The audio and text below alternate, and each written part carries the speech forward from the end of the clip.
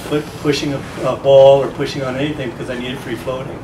But the key to this drill is to be able to keep my knee and my foot underneath the hip. So I move back here, I've got my back heel, and I'm moving forward. I'm not making a front side move, but I'm really feeling the inside part of my back leg take over that. Who's my victim to try?